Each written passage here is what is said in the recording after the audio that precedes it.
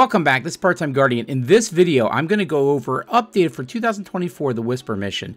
This is a super fun mission, one of my favorite missions of all time. For those of you who are either new lights or newer to the game, this will be a good intro into how the mission works.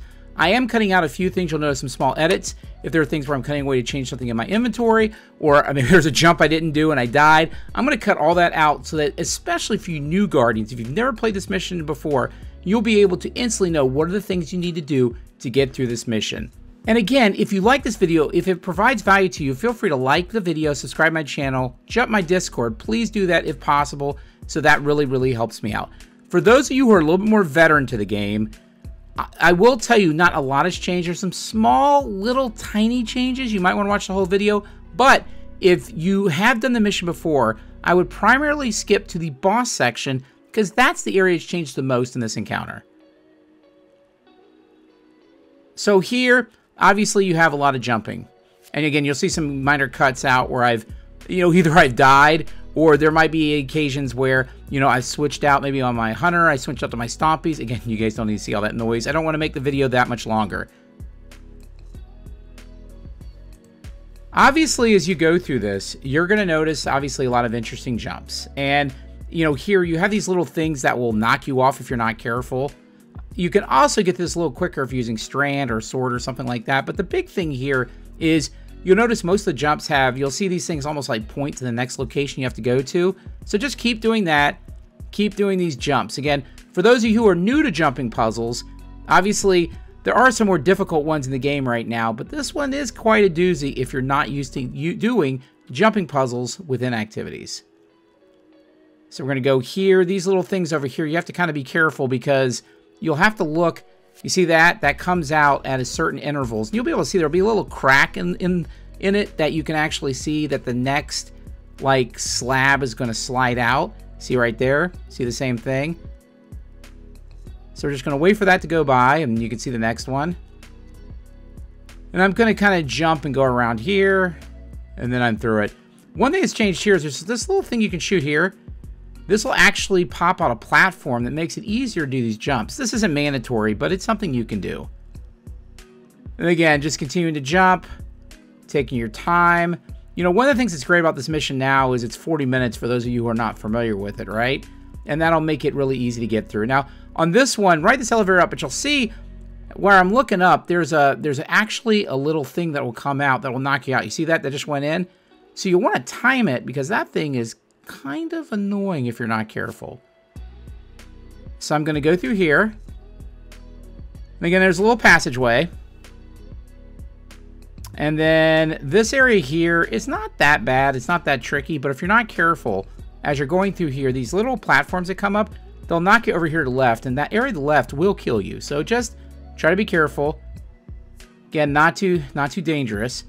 This area here, you'll see the little boopers that you have to be careful about. So you're going to have to time some of your jumps. Really easy on hunters because you can do multiple jumps. Eager Edge obviously will help out here. There's also snipers. You'll see them every once in a while kind of taking pot shots at me from behind. So doing things like sniper resistance and, will obviously help you here. And you can obviously stop and take the snipers out. But again, with the update sandbox, it's not too much of a threat. So not that much of a big deal. Just going to go across here. Be careful about this one. If you don't time it correctly, you're going to want to get it when it's open like that because it will actually knock you backwards. Now, there is one big change here. So, instead of normally on this one, the area that would allow you to get to the next area is in a little bit different position. In this case, just take this row and head all the way to the end.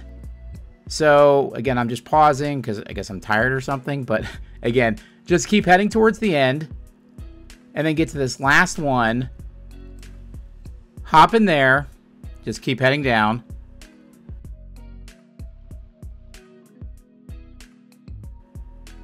And then this next area, which I'm pausing for some reason, but in this next area, there's actually a little cheat here to get through here. If you turn around, go down here, you'll see your ghost light up. Head down here. And go around. Basically, it's a cheat that will take out a considerably good portion of the jumping puzzle otherwise. So head over this area, kind of hug the wall here, get towards the end, and you'll see a small, nope, not down there, we don't want to die. You'll see a small platform here. And on this platform, you see that down there? Just jump down here. A lot of times with a hunter at least, you can take a long jump, then time it, and I don't want to die. Head through here, land, go over here, turn around, head up and to the left. And at this point, you're to the first sort of PvE-oriented portion of the encounter. All right. So again, depending on your subclass, depending on your running, this isn't that bad. Really, your goal here, you don't even care about the blights. You're really trying to wipe out all the ads. And so here, this is why I use, and if you guys are from my channel, I have a great solo build that really allows you to do this. But I'm using my Assassin's Cowl. I'm using my combination blow ×3 and just wiping out all the ads. Not even using guns, to be honest with you. So here I go. I'm taking out all these snipers.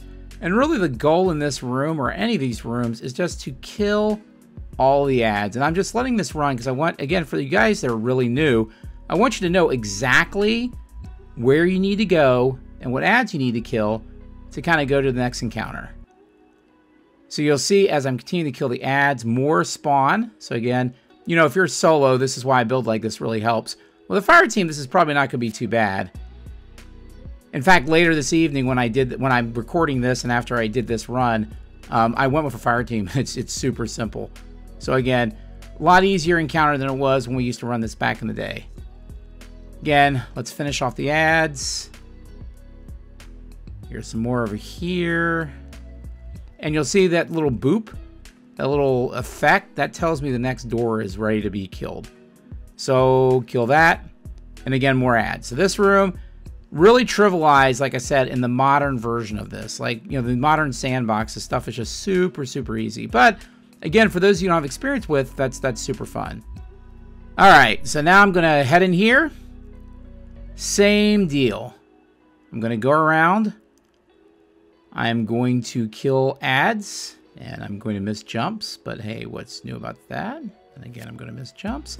All right, so I'm going to take this dude out. Come here. Die. I'm going to go on this edge and kill these ads. And again, really the goal here is kill all the ads. Cleared all these snipers. Again, super, super easy.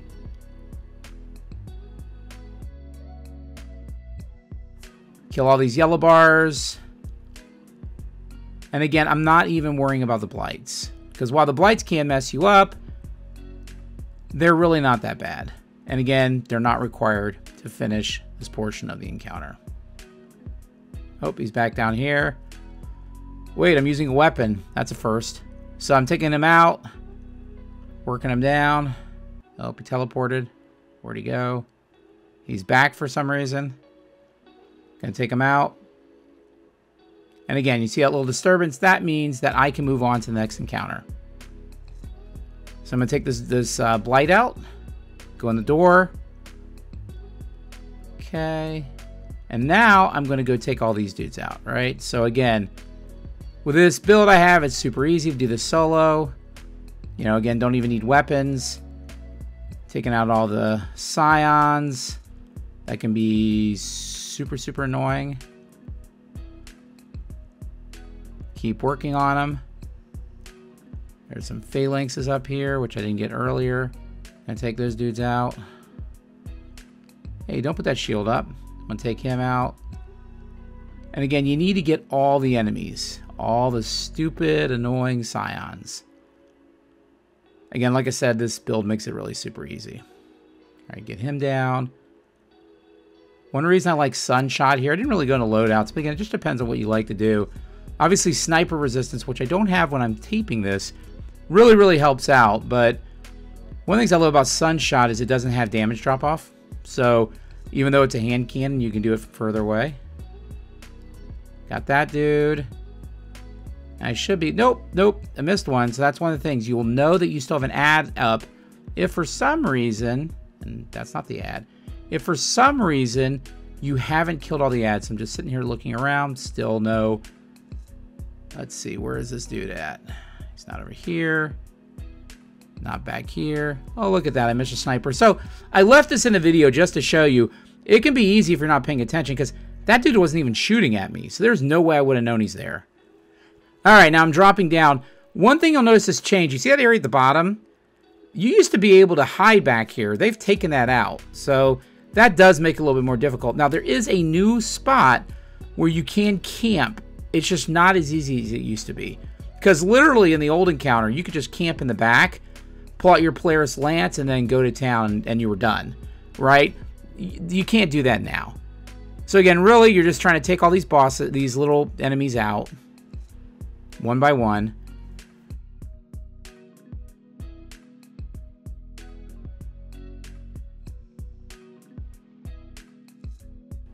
All right, and then you'll see you get a rally flag.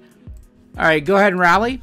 And now you need to take these little dots, these little Vex pieces out right here. And this is how you get the boss to show up. And you take out certain of these, and obviously the one boss will show up. One thing later on in the encounter, you can actually, after you've taken the first boss out, or even before that, you can actually go in and get the other bosses to spawn by shooting some of those Vex pieces right there. But again, it depends. If you want to get through really quick, you could obviously get them all spawned initially. Or if you're trying to do this for your first time, you might want to just limit how many of those you shoot until you take the first boss out. You can see it says taken boss 0 of 3. So I have a total of 3 that I need to take out. And right now I'm just trying to clear the field. I'm going to shoot this on this dude, right? Which I should have just left, but you see I shot that one, and what happened immediately? Second boss shows up, right? So again, probably something I shouldn't have done. Again, I had died soon after that, but you can see I took one of the bosses out, right? So I have 1 of 3. One thing I want to show you here is there's this nice hidey hole. So they're on each side of the arena. In the past, you had one in the back, which you don't have now. But these are really nice places, especially if you're trying to go solo, or if you're struggling with this a little bit, where you can go, you can still shoot things, and it allows you to have a good amount of cover. So I'm gonna continue to work on these guys from a safe distance. Continue to work on them, continue to kill things, kind of work them down. Again, ad clear is pretty important if you're trying to take out the boss, because if you're trying to do this potentially solo, or if you're trying to do this flawless, you don't want to be fighting the boss with a bunch of ads around, right? Now, they will continue to respawn, but when you're taking on the boss, you want to have as many of them as clear as possible. All right, now I'm going to put this out there to kind of finish them off, because obviously, hey, I'm at the last boss. Good position, I'm done, all right? Wait a second. What's that? Oh no, I got to take on another boss. Okay, so basically this is a huge dude that's like shielded. And what you have to do, like many of the mechanics in Destiny, you can see you can't shoot him, is that you're going to need to take see over here, these wizards who are keeping the shield on. Once you do that, it's typical mechanics. You need to work them down and do some level of DPS to them.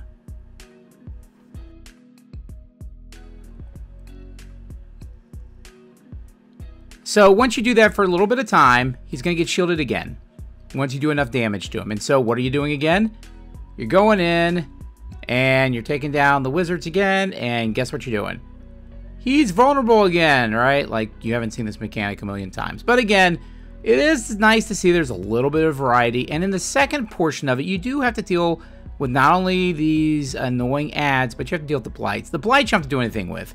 But just deal with the ads best as you can, and then work this guy down. Like you say, he's getting slowly down. Obviously, I have ammo issues, because that is an issue with this encounter as it goes on. You do start running out of ammo, and then you're done. So then you've got your Whisper. You can craft it. You're all done. Again, hope you've enjoyed this. This is one of my favorite missions. I've always loved to Sherpa people through it. So I hope you liked the video. If you do, feel free to like and subscribe, because again, that really helps me out. And again, I will see you Guardians in the tower.